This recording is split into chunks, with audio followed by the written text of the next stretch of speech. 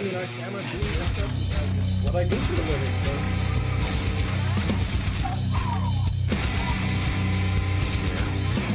Oh, yeah, I don't know. That's awesome.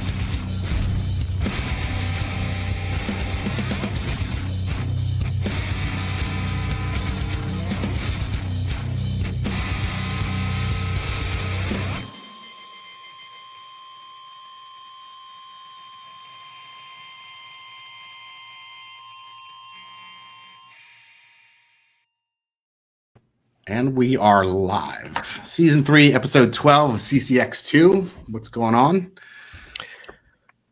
Sal, how's everybody doing tonight? I'm looking at the comments. I'm waiting for the comments to stream in to get mad at us for being 1 minute early. So I think that's right. What might happen. Usually we're like 3 minutes late because of somebody else who is not here tonight, getting over a cold. So Brandon will not be with us. So, but we've got a great guest tonight. So many of you are probably familiar. We have Steve Fisher of Sentinel Concepts with us tonight, and we're going to talk about some low light, all the technology and techniques that go into shooting and in the dark. And we'll get into plenty of other stuff as well. Steve, very experienced professional firearms instructor. We'll let him introduce himself. So again, if you have any particular questions that you want to ask for somebody with a lot of experience, and Steve, you're definitely one of, there's many firearms instructors out there. I'd say you're one of the relatively few that you do it full time, correct? That is that is all you do. So there's no compensating for such experience. So again, any questions that you have for our guests tonight, put them in the chat. Steve, introduce yourself. Tell our people about yourself and what you do. My name is Daryl, and I'm wrong guest. Wrong guest. I love Daryl. Wrong guest. Yes. I love that you guys have Daryl on. Right. I just love Daryl to death. Steve Fisher, owner of Sentinel Concepts, firearms guy, been teaching for seems forever now, at least 20 odd years, in and out of the industry on multiple hats. Besides the training side of the house, there's been consulting for several companies, from product development, testing, from everything from lights to optics to firearms. It's just a nonstop across the board kind of intertwined family. And the most important thing is you have a very good beard, which of course is, and tattoos. Okay, so, I mean, yeah. Do we even have to go on? I mean, yes. We've got everything that's necessary for a great firearms instructor. Look, right? I had the beard before it was cool. Like Acosta made me shave my beard when I was working at Magpul. He's like, bro, that beard is way too epic versus mine. So he made me actually shave my beard. It was in my contract clause there to shave my beard. So crazy. Well, his got definitely much larger over time, right? Because you look at those old DVDs from way back when, it was just like a goatee. Yeah, so it was. He must have grown the beard, and then they sold a lot more DVDs, so they went with that. So, but yeah, so Steve is a very knowledgeable instructor, teaches just about everything, and like many of the guests we've had on the show before, I just recently trained with Steve for the first time. I like to get at least some of the instructors that I've trained with certainly. And I took a low-light handgun class with Steve Fisher last Friday night, and it was really awesome. So, again, we appreciate the last minute coming on the show. We figured we'd get you scheduled sometime for July or August, but due to the schedule opening up for said reasons, you were able to jump right in, and that's great. So, when it comes to low light, I'll just give everybody my experience with that. I admit that it's actually the first dedicated low light class I've taken. And I've taken lots of shooting classes, right? This is the first dedicated low light class I took. And I presumed I would come away saying, yeah, you get way more out of the dedicated class than all of the different pieces that I've seen in many classes, show some low light techniques, flashlight holds and all that stuff. I can definitely confirm now that for those of you interested in low light training, don't waste time with all the other stuff that gets tacked on to regular classes. Take a dedicated low light class, because I can say, Steve, coming out of it, you gave a lot of context. And honestly, most of the techniques, I saw some new things that you did. Most of the techniques, though, I've seen before, but minus all the context, like why are we doing this? Why does this work, etc. In your experience, for the concealed carrier, which is primarily what our audience is, why should they be carrying a light, and why should they learn how to use it? So big question here, right? Shooting is the easy portion of that for the most part, but having a light, right? We spend a lot of time in dark environments. Depending on your job, your livelihood, what you're doing, travel times, any of those things, right? It's dark a lot of times of the day. Not only that, but misnomers about the light. The light can be used in the daytime as well. The light is still part of what I would almost consider like a force continuum, so to speak. Like I can still use a powerful handheld white light to gain some sort of temporary compliance. I can gain information in depth and distance with it. Overall, like most people will use a flashlight as a task tool. It's something they've dropped, something they lost. They're looking for key locks, doorknobs. I don't know. They're looking for their vehicles and parking structures, whatever that case is. If you're going to carry a gun, though, you should carry a light, especially if you're going to be doing anything remotely, even in the dusk to dark hours. Like even if you just leave one in your vehicle, but always have a light of some sort that is useful to you, because, well, it's like carrying a gun, right? You don't know. So why wouldn't I have all the tools to go along with that, right? And it's kind of an important. Like most people don't really look at it. They're like, well, I've got a weapon light, I'm good. So some have all of the lights, some choose no lights, right? So these are all variables in the equation based on what you're doing, what your livelihood is like. Like if you're in bed by 9 o'clock, cool. Like I don't go outside after 9. Like I'm done. Like doors are locked, vault doors are down. Like I don't leave. No. A light is just multifaceted, right? It's everything from an offensive, defensive to a task tool. There's nothing it really cannot accomplish in the grand scheme of things if you have one. You know, what I find interesting is how many people carry a gun, they don't carry a light. And I think a lot of that maybe comes from the fact that most people live perpetually in a suburban or urban environment, and they spend little time in the dark, because I can tell you as a country boy, and I know you are too, Steve, I have spent a lot of time in pitch black environments, and I've used a light many times to light up either a two-legged or four-legged something. No, it's real. I'm pretty remote and very rural. I lived in the city life for a while too. And I think a lot of people miss it, because if you really think about the places you go, right, you're like, every gas station you go to is like lit up, right? Most every good convenience store, gas station, big box store, a lot of restaurants, places that people go to daily, right? They have to look at that environment and make decisions for the next trips or the next, the next time they're out. So for me, like it's very commonplace. Like always have a good handheld light on my person, always.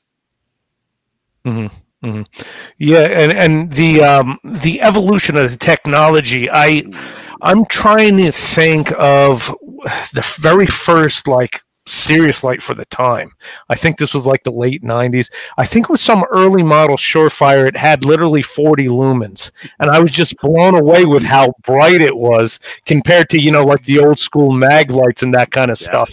And I was thinking, wow. And I had just happened to be hunting that week that I got it, so I was spending time at a hunting cab, with pitch black at night, and I could not believe how bright that thing was. And it was literally 40 lumens. Oh yeah. So the original Surefire, which was laser products, right? Laser devices before they became Surefire. The 3P, it was a single cell 123 battery with about 40 to 60 lumens of light, depending on what it was. I don't even remember off the top of my head anymore. Then they had the 6P, and if you had a 6P, man, that was rock star status, because it had 2 batteries, and it got like 125 lumens or something like that. Ridiculous numbers, So all those things, watching the technological race with lights has been awesome. It's been absolutely outstanding watching it over the past 10 years. Realistically, it's gotten just way out of control. So let me ask you this, because I know you've been not only teaching it, but you have background in a lot of things where you were working with lights before they were what they are now. When cops were running around with the old school, the three like D-cell mag lights and stuff. Was the shooting with lights becoming a thing at that time, or I imagine it's dramatically changed just because the tool itself is so much more capable? The light technology, right? Like everybody had like a 4-cell mag light, 5-cell mag light, whatever they were, because they served dual purpose for a lot of guys, right? It was a light and an impact tool. Sure. For a lot of places, and that's ultimately what they were.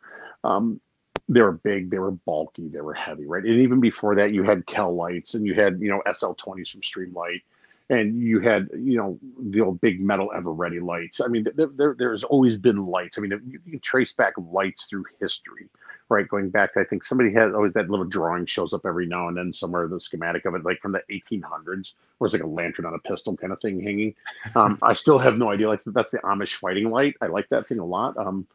All blinding 7 lumens of it, but the history of it, they've always been here. They've always been here. They've always been in use. It's just techniques and information that has been gathered, better over the years. First person accounts of it, body cameras, things of that nature. Like we're seeing more, we're understanding more with the lights and what we actually need today. So it's kind of cool. One thing I'll mention out of the class, which I thought was pretty interesting, was you talk about techniques for dominating an environment and taking control of an environment with the light. So you don't promote stuff that seems to I want to say it's going out of vogue, at least with the guys who know what they're doing. But the mall ninja crap of running around, turning your light on and off, and all that kind of stuff. You definitely go down a very different road of dominating the situation with that light, and explain that. Like, why would you turn it off once you're in that situation? I thought that was really, really great. For a lot of people, right, there's different sets of rules or practices. Really, for you have guys that were teaching a lot of stuff based off military actions, right? So depending on the environments they're in and what they're doing in a team environment. Work at a most minimal amount of light possible, right? Okay, got it, fine. Your light is noise, it's dirty air, it's broadcasting positions. Okay, got it. I'm in my house. I'm in a parking lot around my vehicle, right? There's already lighting there. There's transitional lighting zones to deal with, all these things. And granted, there is a time to work in that minimalist of light environment. Absolutely there is. There's a time to mask or shield movement like that. But a lot of it really is like, look, why are you going to get information segmented? I don't want my information segmented when I'm trying to process and develop and formulate plans, either during my movement, my actions, or future actions that are going to happen within inside that time frame. But I need all the information I need, and I need all that information. I'll feel like they'll shoot at the light. They'll shoot at you in the daytime too. They will. Guys are like, you can hide. Like, have you ever actually like really looked? Most guys bring it from a range, a range study. Like, you can see people move in the dark.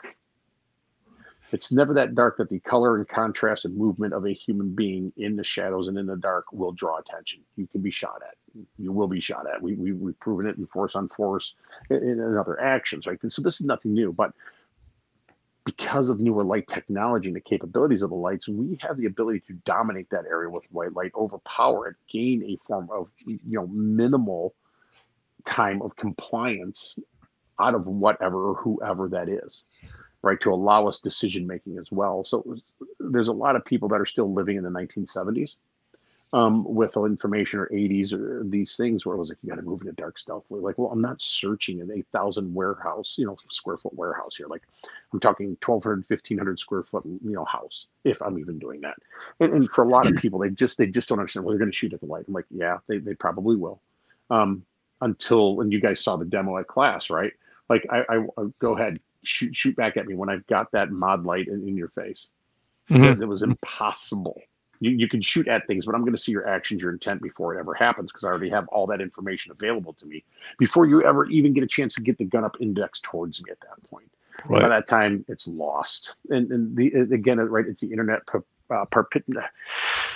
God, I can't even talk tonight. The internet keeps, the internet keeps spewing this garbage by giving everybody a voice, which is fine because it's the internet. And you have that right. But if you don't know what you're talking about, shut up. You see it all the time, and it gives everybody this voice to talk about something they have no idea about, or they saw something in a video from the 1980s from Paladin, or some other thing where you only need 300 lumens. Like, I still fight that too. So, like, most people that talk have never faced dark adaptation and then being zapped with an overwhelming source of energy. Mm-hmm.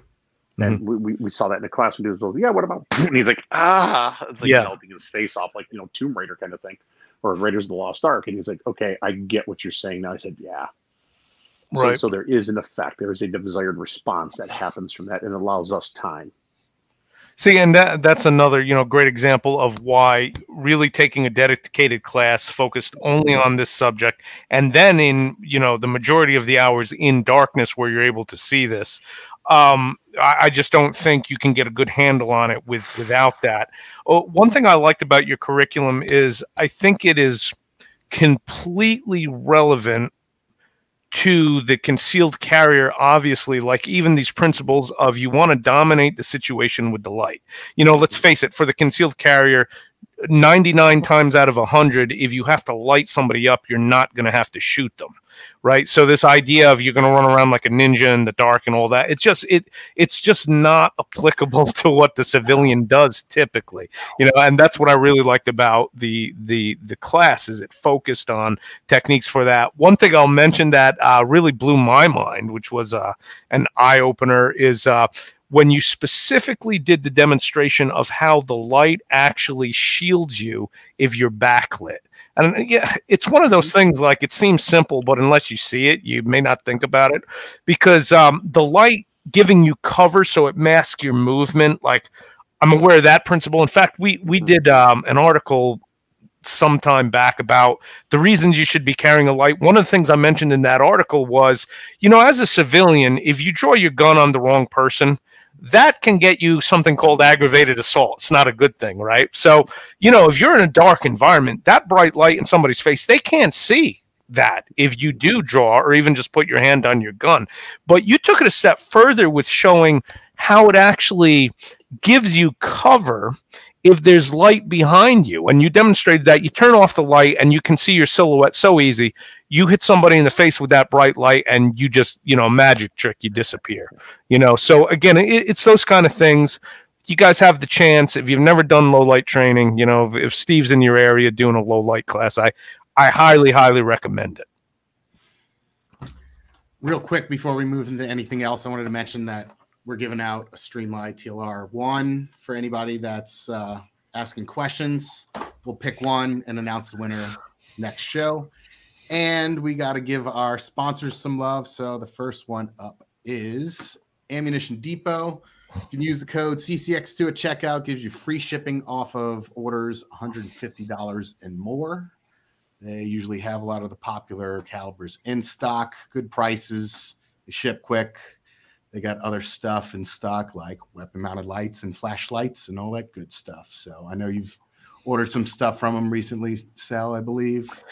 Yeah, and again, I've said this before with them. They've actually been around for some time. I remember years ago when we went through whatever the last crisis was, ammo crisis, that Ammunition Depot would have stuff in stock a lot of times when others did not. So, definitely keep your eye on them and what they have in stock. And buy stuff while it's in stock. We always talk about this. When you see it, if you need it, buy it, because Lord knows the next thing is just right around the corner. And in fact, maybe we can get Steve to talk to that some, because I've heard you ranting and raving here and there about that, Steve, about the ammunition situation. Yeah. Ammo. People take a lot of things for granted. Oh, there's no reason for this. It's just the government doing this. Be like, okay, stop, settle down. What people don't realize about it is a lot of the components come from overseas, right? There's this thing called OSHA, right? It's amazing. So a lot of things can only be built overseas. It's crazy talk, right? There's only so many times a year, powder can be extruded and stuff for primers, raw materials, brass, copper, lead. Like, we just don't go to backyard and dig that up, right? Neither does federal or whoever at that point. So a lot of these things come into play.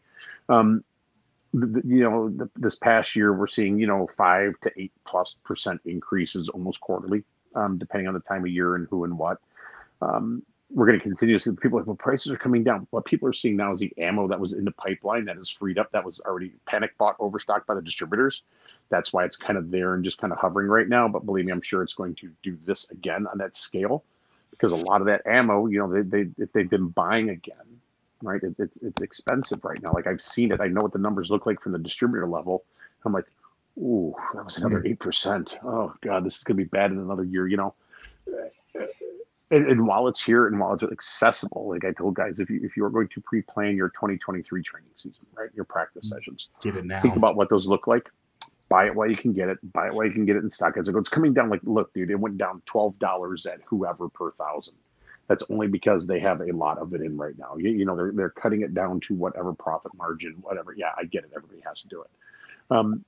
That's not going to be the way it's going to be for a long time. And I could be wrong, and I hope I'm wrong. But from what I've gotten from other industry meetings, it's very hit and miss right now still. And what's available is what's available. And, certain things are going to suffer again, probably later this year. But it's just where we're at. So, pre-plan if you're looking at 2 classes next year, right?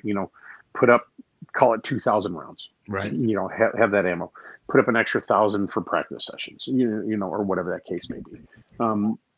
But yeah, it's real. We're stuck in this for a while. We're going to be here for a while. I mean, there are places right now that are still 3 to 4 years on backlog of ammunition. That'll be that until they get their orders filled. So it's not pretty. It's not going to get better anytime soon. Maybe someday, but you're never going to see the days of $1, of 150, 1,000 for 9mm Blazer again. Like, those days are gone. Right. Those days are gone. So. Right. And if it does, this was a whole different animal than even the post 2012 thing that happened. Because I know for a while we were saying, yeah, those days are gone. Did come back down. Even that though took 2 or 3 years to come back to normal. This is a whole nother thing. Yeah. Perfect storm. You had an election cycle. You had this COVID thingy. You had this. All these things fell into play. It's just a perfect storm of everything for a while. So if you see it, buy it, guys. That would be the advice, certainly. So, Luke, did you? I see you flag some of the comments. Do you want to pull any of those up for Steve to answer? I'll start with one. This guy took a class from you. He's saying, "Hey, Jim Gibbons." Let's see. Is there a recommended or preferred lumen or strobe? Ooh, so that's an interesting. I'm not a strobing fan. I don't like a technique turned into a product, right? Different wavelengths, stuff like that. Strobes are very disorientating on both sides of the coin.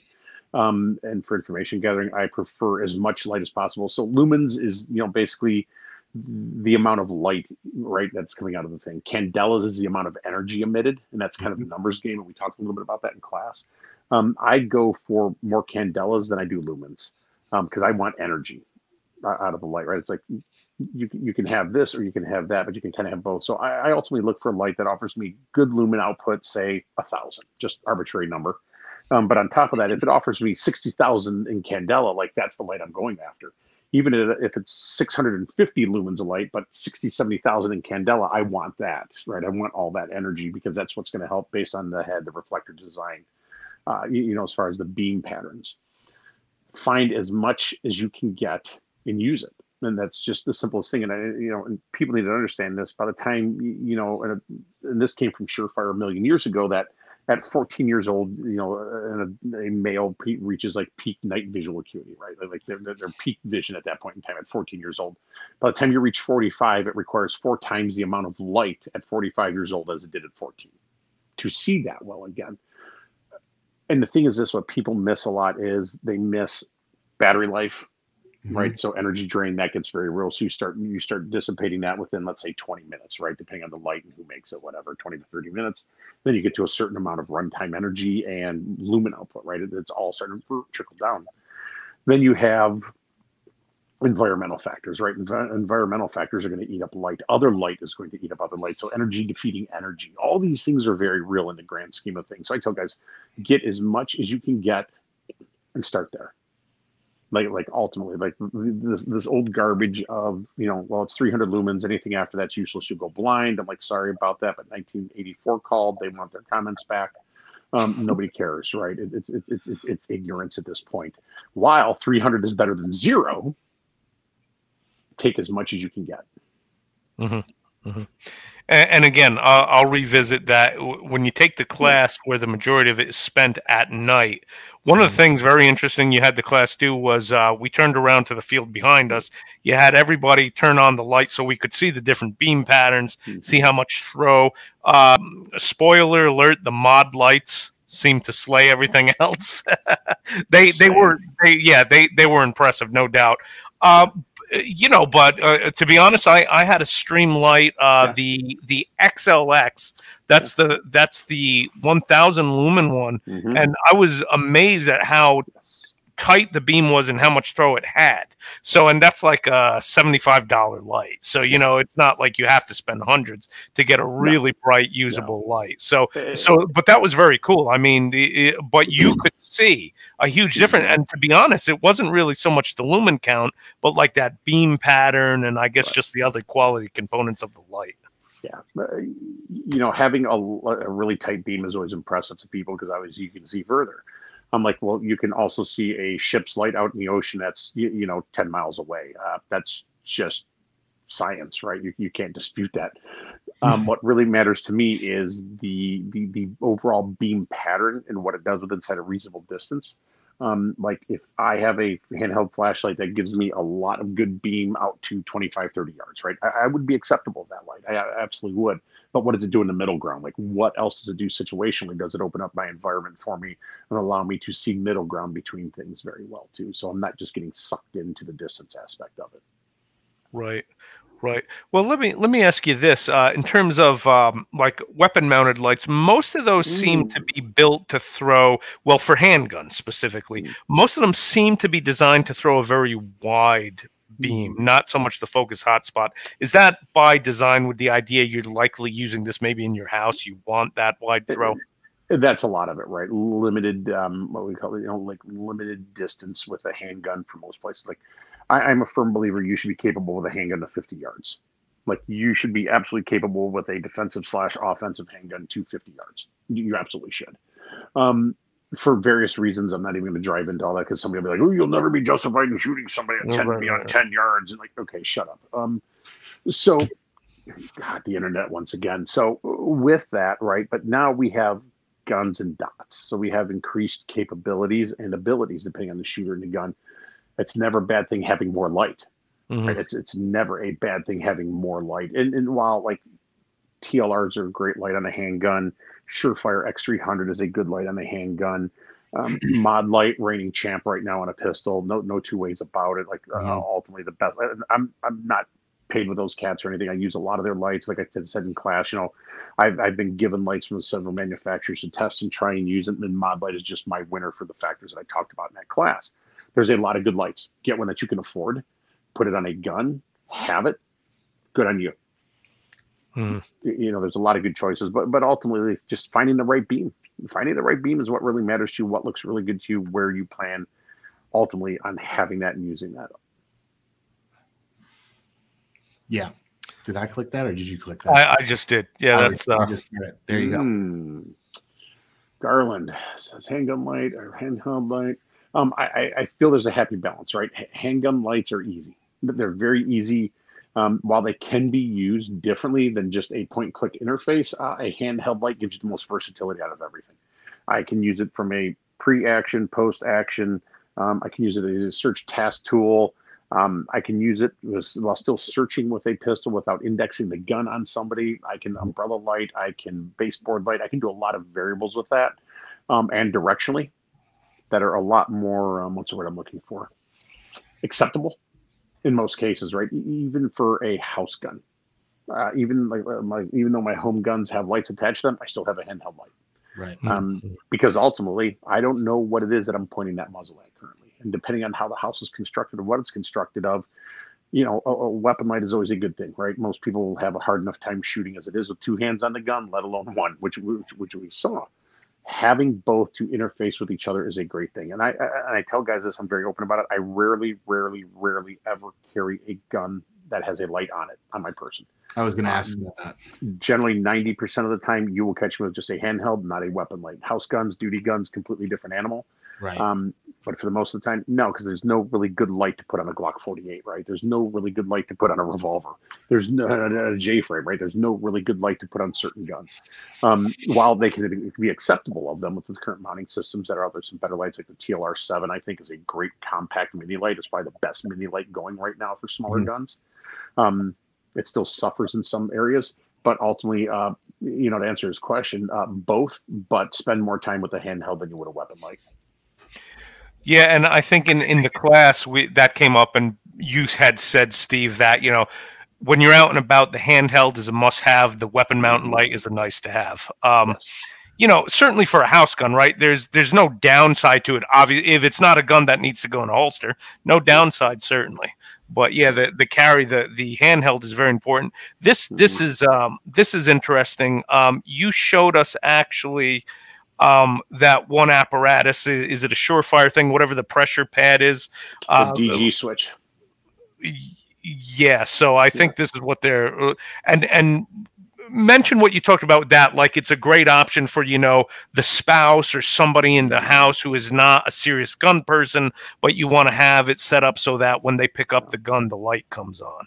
Yeah, we'll answer this one question here. As far as the light laser that illuminates automatically when this gun is drawn, Surefire had a program set up with the Master Fire holster with like the XH35 and 55 lights some time back that would allow you to do it, but it's a very big open type rig, you know, that you would have. It's not really a concealment rig. Ultimately, you don't want the light and laser on automatically as soon as you draw the gun, right? There's a few variables to that. It's more of a presentation thing, but what you are afforded, right, if you do that, is the DG switch from Surefire for the X300 light, or the X400, which is a light laser combo. So what you can do with the DG switch is once you grab the gun and pull the gun from the holster, obviously the light is going to activate when you grab the gun, because the module for it is built in with a pressure switch that goes to the actual pistol grip of the gun. So if that's something you're squeezing when you're grabbing the gun? Right? Correct. As soon as you grab the pistol, right, you squeeze it. You're squeezing into that pressure pad, and it's on. It's there. Some can say it's a detriment in certain tactical environments, which, yes, absolutely truthful. Where it really shines, like we talked about in class, significant others in the household. If you have a bedroom gun, kitchen gun, nightstand gun, I don't know, whatever your thing is, right? You should have guns everywhere. That's just me. Shower gun. Gun everywhere, shower gun. Yeah, absolutely. That the DG switch is really good, especially if the significant other is not familiar with switchology, right? They're not going to get under stressors because they don't train to it. They don't practice it. All they have to do is pick up the gun and grab the gun, and boom, light is on. Not a bad thing. As long as they're maintaining the grip of the pistol firmly, the light will stay activated. That to me is the best of all worlds, is to go with the DG switch with the X300, X400 light setup. Yeah. And again, when you went over that in the class, that what resonated with me for the untrained partner in the home. Again, it is that fire extinguisher gun, right? And if it is a situation where it's low light, for the safety of everybody involved, having the light come on automatically, I think would certainly have more benefits than negatives. Yeah, it can. Again, limited application for the context of the situation. And again, right, the capabilities or abilities of the end user. And a DG switch is also very beneficial for one-handed work as well. So. Right. Hey, that's another good one, Luke. Yeah, I think Garland's going to win. He's asking the best and the most questions tonight, so he's a regular. I've seen many ways to hold handheld over your gun hand or elevated angle. So a couple ways of doing things, right? You will often see guys doing like a Harry's technique, right? Harry's technique is a very awesome technique. It's super stable. Offers good recoil control, good accuracy with that. It also allows us to do angles and corners and things like that on our searches, if that's what you're doing.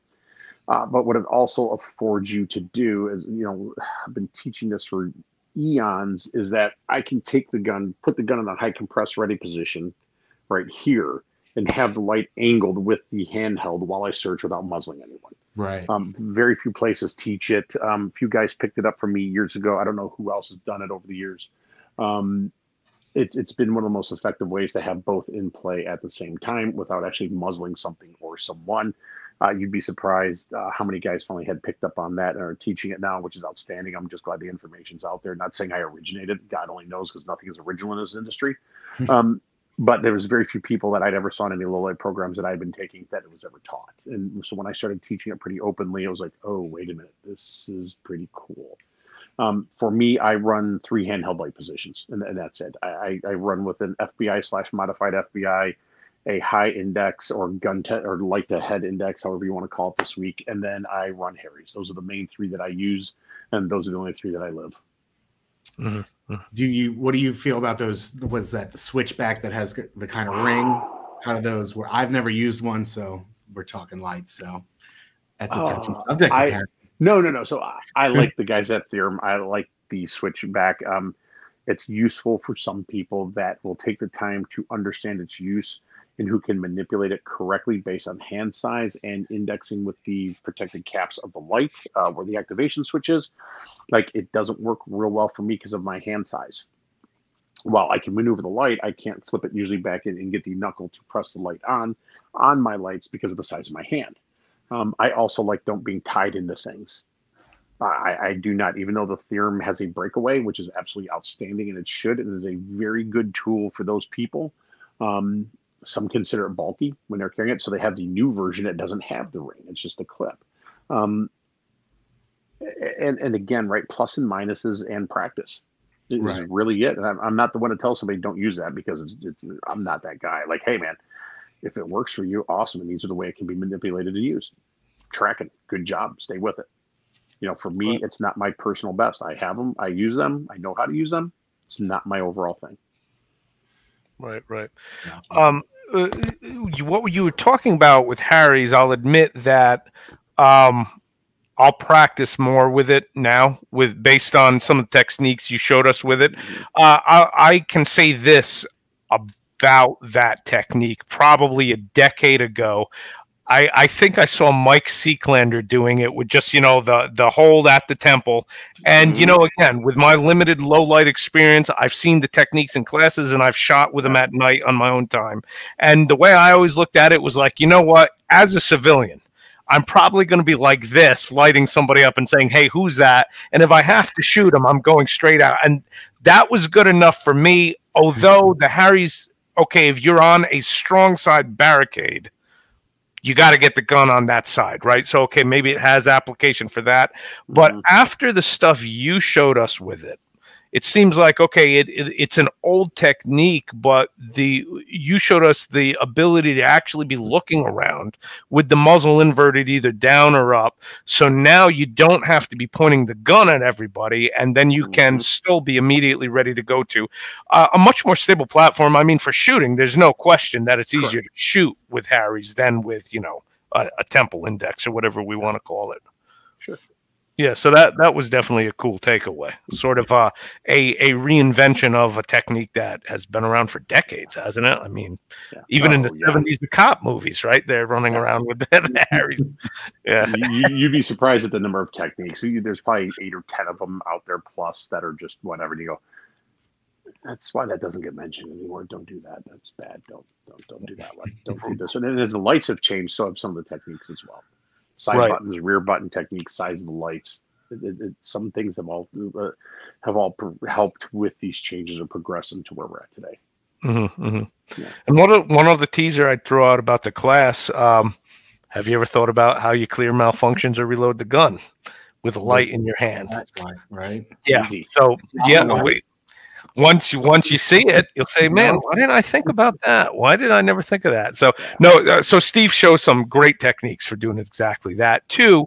The point you made about the rings, Luke, because again, that goes way back. I've seen guys with they used to make rings out of a string so they could flip it around to the back of their hand and all this stuff. Man, Steve just showed us the way to hold the light so you can do all that stuff, with it still in your hand. Right. That was pretty neat. I try. Kevin, it's sentinelconcepts.com. The link should be in the description. He's got a class schedule on there. And do do you plan on coming to Louisiana? I used to teach in Louisiana actually quite a bit. I used to teach down in Hammond quite a bit. I haven't been back in Louisiana in a few years to teach. For various reasons, either economic wise, they just weren't filling, or whatever was going on at the time, or everybody knows how to shoot a gun and they just don't need it. Plus there's already some really good trainers down there. The guys from VATA are there, a few other dudes, great guys. They've got some good programs there. I don't know.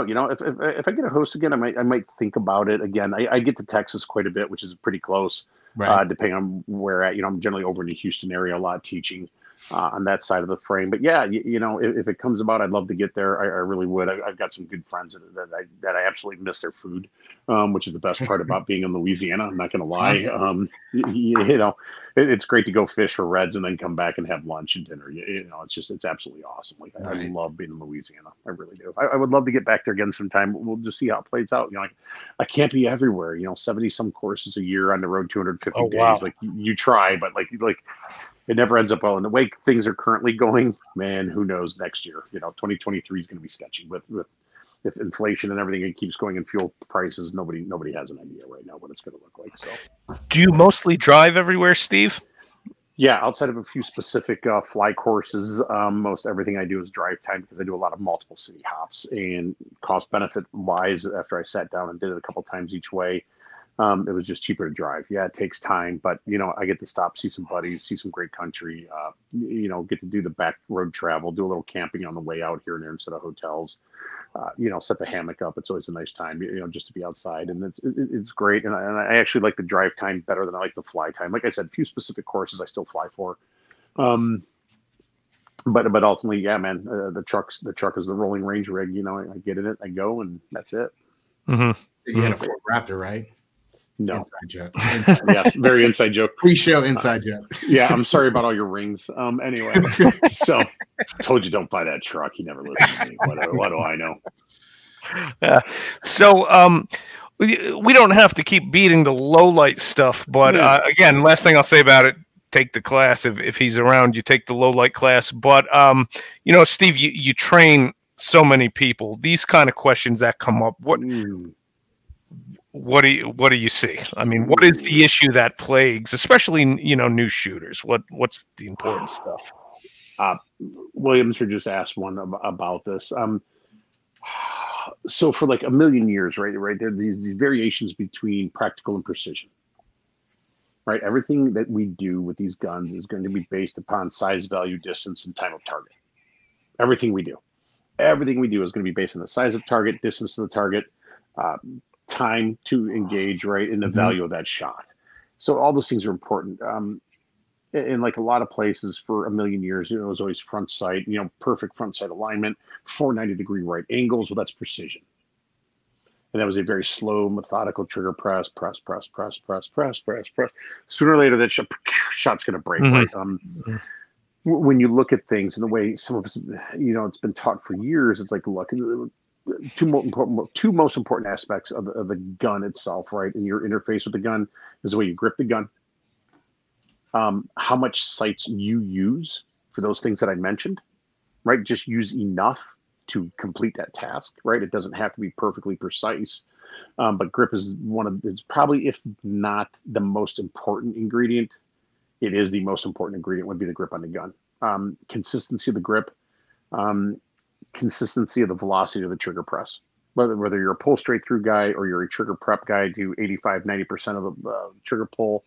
I'm a pull guy. Like, I go straight to the trigger press. I don't stop for a wall or sear or break or engagement and come to this 85% of the trigger press, and I stop, rehover, realign, reacquire sights, redo all this stuff. And that's time and anticipation that builds up. You've already seen it. You've already seen enough of it to place the sights on the target or the problem. Why are you not already have acquired the trigger and press the trigger in that same time frame, right?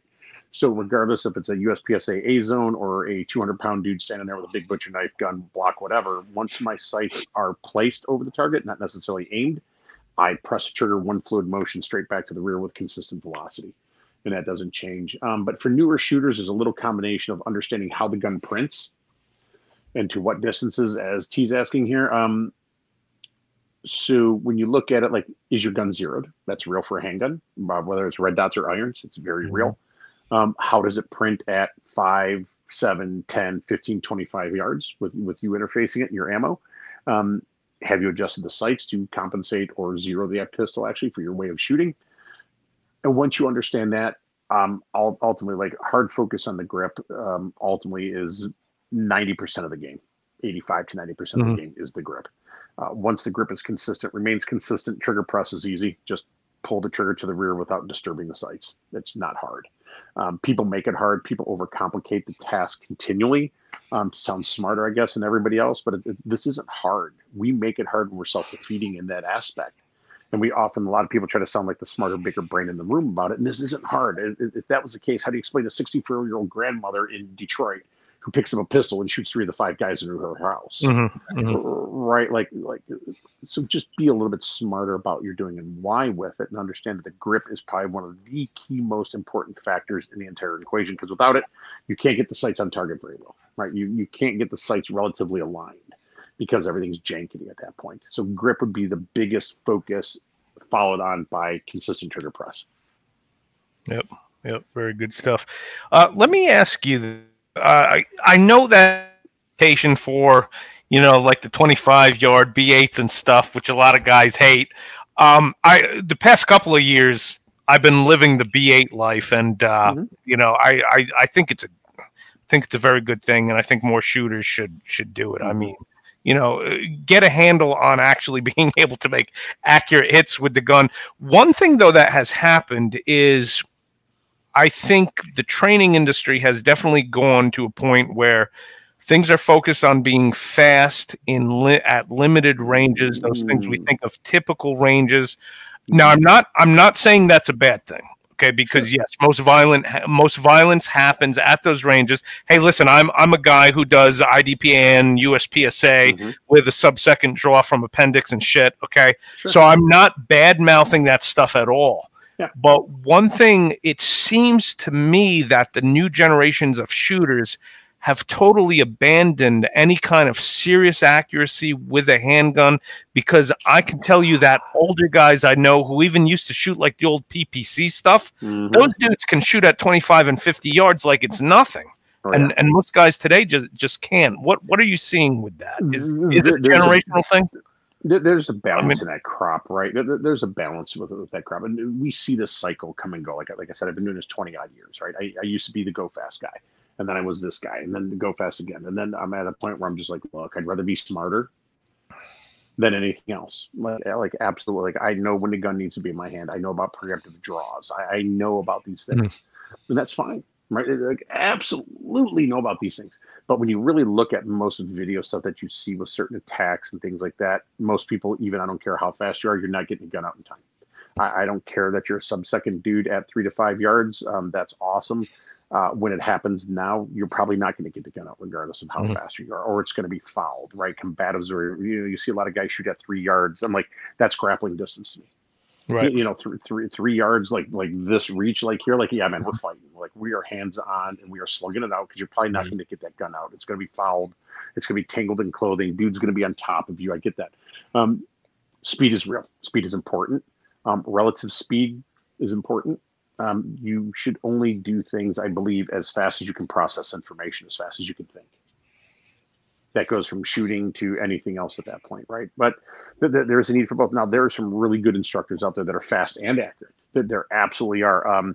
Nick from Velox Training Group, right? Nick is a rock star. Nick is one of the dudes that I look at and go, I wanted to be him 25 years ago. Like I wanted Nick's skill set, right? Nick is a fantastic shooter, phenomenal guy. Just good person all the way around, right? And you have other dudes like one of the guys who's been in this industry a long time with some of the most relevant experience in the world is Mike Pannone. Mike Pannone's another one. Mike's a great guy, and he puts an emphasis on speed and accuracy as well. Other guys, Chuck Pressburg. Chuck Pressburg's a friend, amazing dude. When he developed No Fail Pistol, it came after some events that really required it. So there's a combination of both. You should be good at both. Absolutely. You ultimately should spend time at both. B8s are one thing. Head boxes on a USPSA target at 25 is a favorite of mine. A zones at 25 and 50 yards are a big favorite of mine, where Alpha Charlie's acceptable.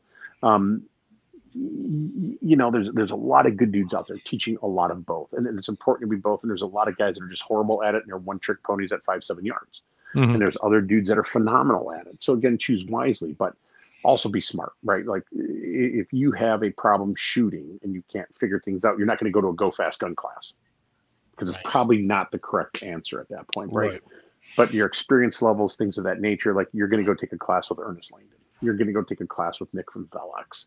You're going to go take a class with whomever else, right? You're going to go seek these people out. You know, so there are ways, and it's a happy balance like anything else. You have to be good at both because you just don't know. And you can have both, but how much time are you willing to dedicate to get both, right? Everybody wants to run a marathon until it's time to run a marathon, right? And so while you see a lot of guys, right, hey man, these dudes have drive. They will dry fire for 10, 15 minutes a day. They will do this. They have the advantage of a range in their backyard, one of them. Cost of ammo. Right. For a lot of people, it's not that, but the range session, the practice sessions don't cost that much. But what it is, it's the dry time. Like you can get fast draw. How do you get a fast draw stroke? You get a timer and you do dry practice. Right. And you isolate everything. So that's the important part that nobody wants to put into work on is the boring stuff, quote unquote, and that's dry time. And there is a balance of both. You should be good at both the speed and both the accuracy and speed and accuracy.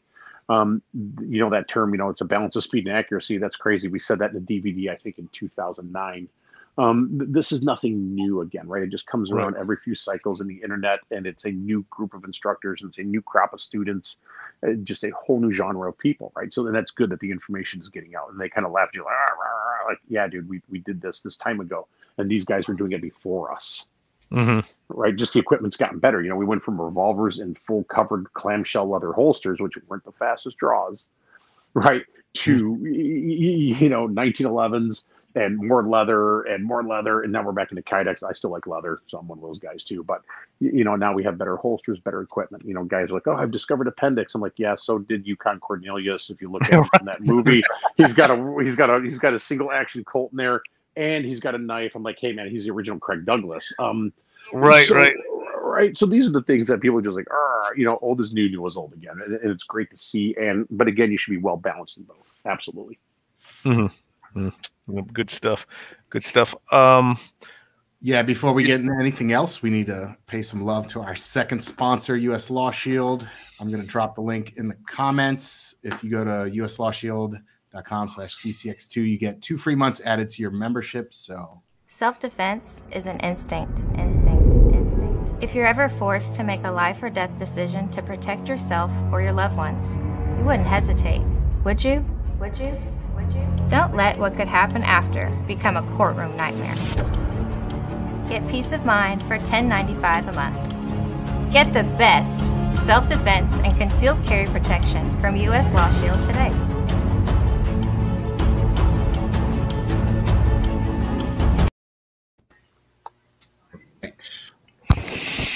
Being a sponsor.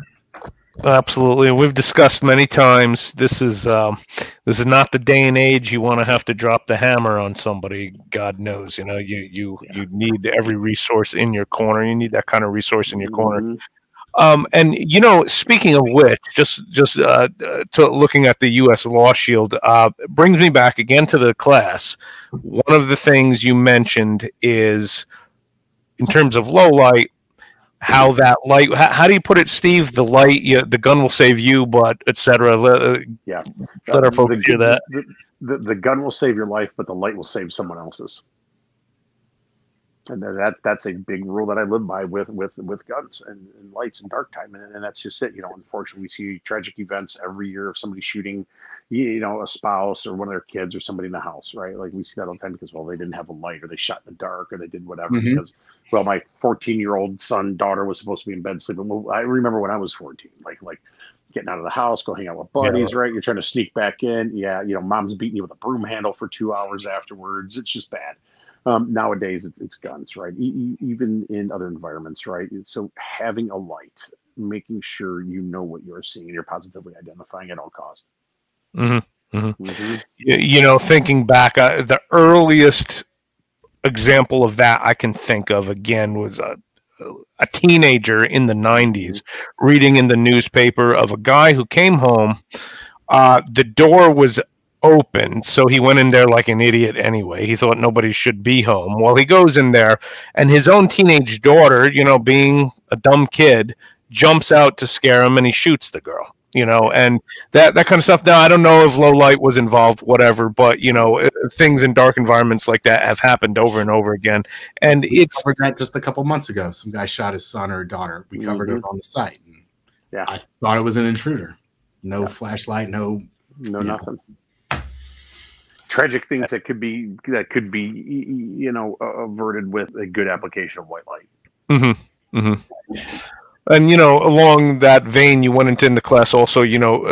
Better seeing the environment hitting innocent people is always a very real thing. And a few months ago, we did an article specifically about that. So I decided to address that topic, and I just did some research, only going back the previous year. I could not believe how many incidents there actually are of civilians hitting innocent people. Because a lot of people have said, "Oh yeah, the NYPD does that," but it does. You don't see it anywhere else. Let me tell you, there are many, many incidents of people either not identifying the target or not paying attention to the background, and they're hitting innocent people. So again, hearkening back to carrying the light at night for a dark environment. Vision processing plays a huge role in shooting. Defensive target shooting, matches, events, whatever it is. It does. It's a very real thing. And unfortunately, again, it does happen. And I think people overestimate their abilities based on capabilities of the equipment. Mm-hmm.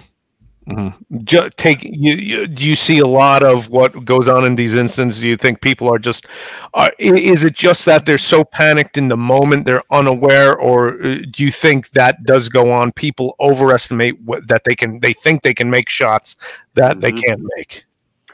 Combination. Yeah. Combination. Yeah. Again, after doing the research for that one article, I was kind of shocked myself, because I know that it happens. But if we just looked at, and I know, Luke, you and Brendan both cover many, many of these incidents on the sites, that you pull from local news sources. And it was kind of staggering how many, if you just go back a few months, of, innocent people getting hit. And of course, you have the law enforcement stuff happening. That one girl who was shot in the dressing room and all that kind of stuff. So that's a given, and that's more high profile. But again, I'm telling everybody in the audience, civilians are doing this a lot more than you would think. It's real. It's very real. Yeah. So, I think we hit on some of the good stuff that came we can in. drive by a couple of these. Like, how do you feel about rechargeable lights? I'm a big fan of a lot of rechargeable fuel cells for batteries, especially today's day and age. So most of the lights that I use, they're either Mod Light, Surefire, Streamlight, or Cloud. I have a pretty good gamut, and some Phoenix lights. I like having rechargeable batteries. There's some lights that you can recharge with the batteries in them. I'm not going to mention any of their names because they're garbage. They're not a sponsor. No, good. I don't care about Olight. I think they're the worst light known to mankind ever, and they can sue me, and I don't care. I really don't. The amounts of them that I've seen in courses and that have just been astronomically problem children. And just you're talking weapon mounted lights and their flashlight. Handheld, yeah, and their handhelds. But other lights that have that availability, right? Like Streamlight. Streamlight has that HLX5, that big house light kind of thing. I have a couple of those stacked around the house. I love that light. Great light. Undo the batteries, charge them. You're good to go. Others have different fast type chargers, like almost you would for your cell phone, right? For me though, good set of rechargeable batteries. I keep a couple sets on hand. They're in a constant rotation for my house lights, things of that nature, my personal carry lights. But I like rechargeable cells. As far as the overall rechargeable lights, I haven't seen very many that have done great. I don't explore them that often.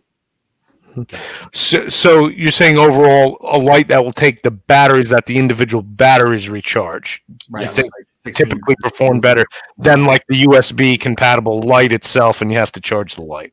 Yeah, and like I said, I've only seen a couple of those, and I haven't invested the money into many of them. I'm sure there's a couple of really good ones out there. The technology's been there for eons. Why wouldn't it be?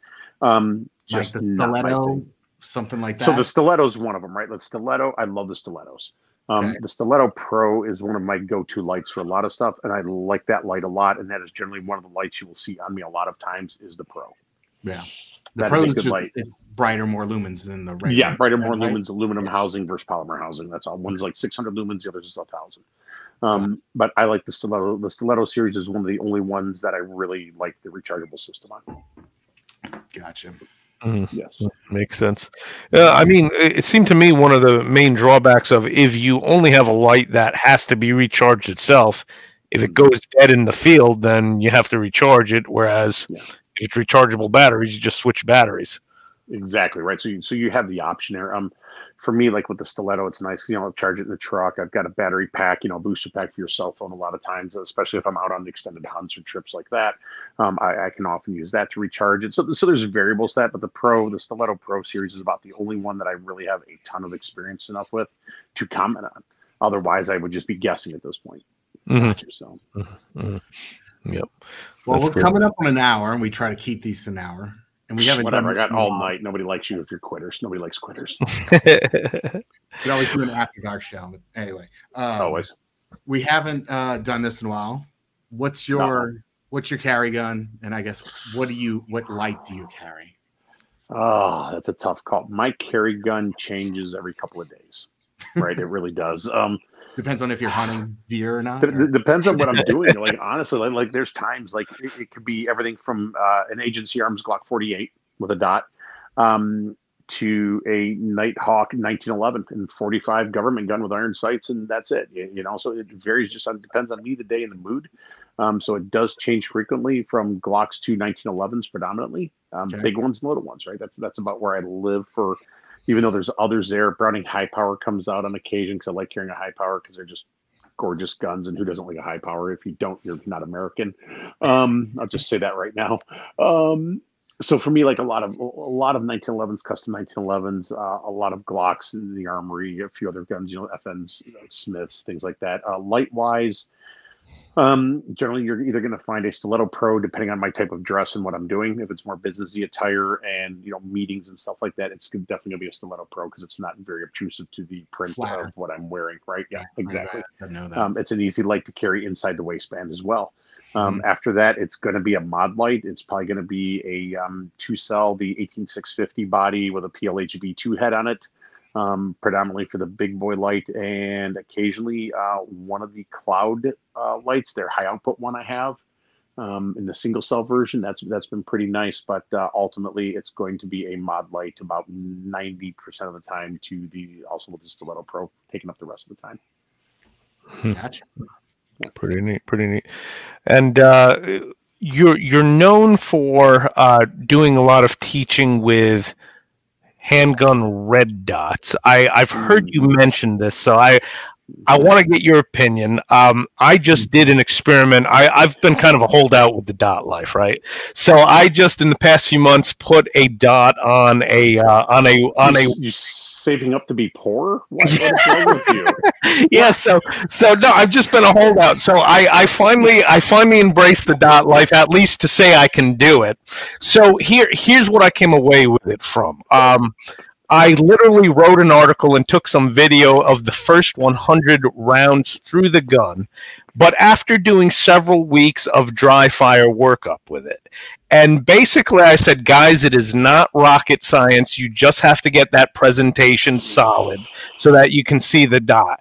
And I'm sticking to it, Steve. I don't see why there needs to be separate classes for both. What do you think? Okay. There doesn't.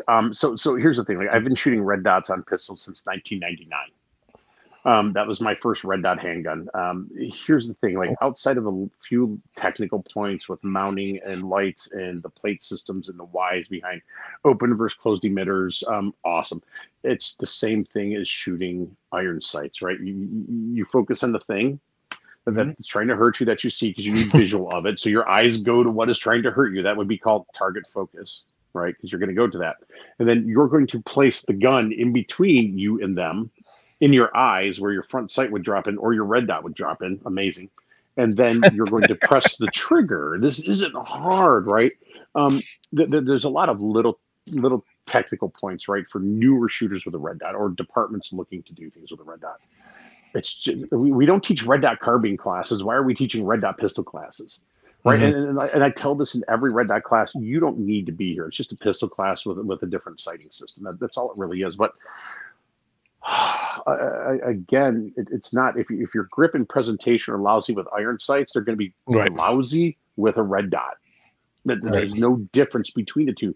There is no magic grip. There is no magic presentation. No matter what BS somebody's trying to spin on you, there's none of that. It is nothing more than a consistent grip, draw, and presentation of the gun, just like your iron sights. You place them between you and the thing you want to shoot, where your eyes are looking, and you depress the trigger without disrupting the sights or minimally disrupting the sights as much as possible. That's it. There is no other magic to it other than your zero distances, and that's like an AR-0. Pick one. Just know what it does in all the different distances. It's not hard. It's all made up garbage. Gonna put it out there, hands down, 110%. Okay. No, I wanted you to do so because, again, that was my experience. I've been a holdout with the dots. I don't claim to be any kind of guru with the dot, but I actually kind of came to the conclusion that, you know what, put in the effort. Don't even burn ammo doing it. Put in the effort, dry that presentation solid, and it's going to be there. Okay, so that's crazy how that works. Stop it. And here's the thing. This is coming from a guy who teaches red dot classes, right? This is a guy who teaches red dot classes. And there's little technical data points, right? There's little key pieces to the ingredient that makes life easier. After that, it's just a shooting class. So what do I need to learn to do with a red dot differently than I do iron sights? Track lateral targets left to right. Okay, cool story, bro. You move your eyes, you stop your eyes to the spot you want the gun to stop, and the dot is there, and you press the trigger just like your iron sights. That's crazy. Let me think what else is there that's magic. So sometimes I have this conundrum, right? I don't know if I should use my iron sight grip with my red dot trigger press, or if I should use my red dot grip with my iron sight trigger press, because those are all completely different things. Or is it my, so this is it, right? It doesn't matter. The grip and the trigger press are the same for either freaking gun. Either sighting system, it doesn't matter. So I like throwing that out to people. I'm like, so, okay, hey man, like what grip are you using today? Like, what do you mean? I'm like, well, you have a red dot. Yeah, but you had an iron sight. Yeah. So which grip are you using? Are you using your red dot grip or your iron sight grip? Which one? Like, what? I'm like, which trigger press are you using for this? Are you using your red dot trigger press or your iron sight trigger press? Like, which one is it today? Because I need to know, because this is going to help you. I squeeze more with my pinky when I have a red dot than versus. Yeah, right. Like you should be doing the entire time. It doesn't matter. It's all stupid. But again, it's marketing and it's huff and it's fluff for people. And I tell guys, you don't. And I tell the opening line in my red dot classes, you don't need this class. It's just a handgun shooting course with a different sighting system, which is now the normal sighting system for most places. Like I'm going to be innovative and teach an iron sight pistol class because I think that's going to take off in the next year or two. I really believe there's something to that. Oh, it just hurts at times. It really does. I mean. Yeah. But Steve, do you think that's the way it's going to go? I mean, now that dots are so prevalent, it's just going to be shooting class. I mean, the way I look at it, if you're any kind of instructor, you really should be solid on both at this point. If you're not already, it's the same process. Nothing has changed, right? Me and Tim Herron have this talk all the time, and we just laugh. And a couple other guys, right? It's no different. I took a lot of grief in the late years at one of my other jobs because I was shooting a dot gun. I said, well, that's cheating. I'm like, you put one on the carbine, right? Yeah. Why don't you put one on your pistol? And this was going back to 2000. I mean, the first time people really saw RMRs was around 2007. Before that, we had Bushnells and aim points on guns and all this other stuff. But, and we were doing some stuff with Trigicon at the time who were local to me. And I was doing a course for a bunch of their people and doing some consulting for them. I was paid by them at one point in time. I'm like, this is going to be really awesome on a handgun. When they had them mounted on carbine. So, yeah, the thought process was already there, obviously, because they already had the Dr. J-point optics on handguns. We saw those in 2000, right? I mean, so this is nothing new. It's just new to certain people that are now coming up with this. Like, oh, this is bullseye shooters were using these things forever. You look back, like Coing and those guys, Doug Koenig and those guys were using them to win Bianchi Cup in the late 80s and 90s in action matches. This is nothing new. They've just gotten better. Again, technology, right? It's catching up. They're getting smaller. They're getting better. And that's it. This is nothing new, people. It's not. So stop it. Stop trying to overcomplicate a process that is not complicated. You make it hard. Nobody else does. It's stupid. And Steve Fisher will fix you up whether you're using irons or dots, correct, Steve? In any class? Iron sight course or a red dot course? It depends on which one you want to do. I don't care either way. Bring what you got, man. It doesn't matter. It really doesn't. But you know the benefits, right? There are some benefits to the dot actually. You know, speed at distance, aging eyes, low light. Yeah. Yep. So there are benefits to the dot. Absolutely, that should be explored. But you're not shooting the gun any differently. So what does it matter? Recoil control is recoil control. Grip is grip. Trigger press is trigger press. Just your sight changes on top of the gun doesn't mean a thing. Yep. Very cool. All right, so should that be a wrap, Luke? Before Brandon freaks out, he freaks out if we go way over an hour because supposedly he has to have it an hour long to fit on Instagram. Yet I've yet to see any of these videos go on. We just try to keep them to an hour. So if there's more to say, then we can have. Here's the thing: Brandon's not here. What do we do? Just saying. Sorry, dude, you're not here. So. Well, it's great having you on now. Maybe we could. Yeah, I think definitely. We hit on some good stuff, and you know, those interested, take a look at Sentinel Concepts, the website, because I know you do pretty much everything, Steve. Right? Carbine, shotgun, the whole gamut. Yeah, shotgun, handgun, carbine stuff, low light, basically. I mean, again, it's just a different environment of doing things with a different tool. Most of the principles are pretty much all the same. Gotcha. If you could only do one, what would it be? Ooh, you would ask that. Low light. I think in the class you mentioned that. Yeah. If it could only be one course across the board, it would be like the old days of multiple days of low light. Because I can teach you to shoot a gun in the dark. It's easy, right? It's even easier to shoot a gun in low light than it is in daytime because outside influences are gone. Your vision is more concentrated to the target because of the light. I could teach you a basic handgun class in the dark. And it's not as hot usually, right? Hey, you're the one who lives in the swamp. We were talking about I'll make it choose to live there. I'm like, not right now. No. Like there in Arizona, like I stopped going to those places like around second week, third week of April. That was about it. Beginning of May was iffy. After that, forget it. No, it was like 101 outside today. It sucks. Oh, that's not bad. Well, it still sucks. That's tolerable. It still sucks. How long have you lived there? I don't want to hear it. Like then you guys complain about snow. You're like, but it's cold up there. I'm like, I can put layers on. I'm fine. I'm right there with you. I dread the winter months waning, honestly, because believe it or not, here in Northern Virginia, it's hot as all hell. I mean, you have the worst of all worlds. You don't have the best of both worlds. You have the worst of both worlds. You have serious winters and hellaciously hot summers. Look, Virginia gets a quarter inch of flurries on the ground. The world ends. It's an apocalypse, and you people are all stuck on 95. Like, I don't. Oh, yeah. Nobody cares about your problems. They're like everybody with the most awesome vehicles and all your electronic cars are stuck dead on the road. I don't care. No, but again, it's like it's watching NASCAR. It's great when it happens. I've been in North Carolina during ice storms and that. And I'm driving and I'm just watching people. I'm like, what are you doing? Yeah, it's great. But Louisiana is awesome. I do love Louisiana. I love getting there, except for in the middle of summer. There's no doubt about it, man. And the food is great, man. And it's just a great place for culture and food too. It's just wild. I love it down there. And I bet they have a lot of great bourbon, ironically. Yeah. There's a good cigar shop in the quarter though that I like. There's a really good cigar shop down in the quarter that I do enjoy going to. So bring the gun just in case. So every time I'm there, if you're gonna get into a gunfight, it's gonna be Chicago or the French Quarter. It's gonna be number two.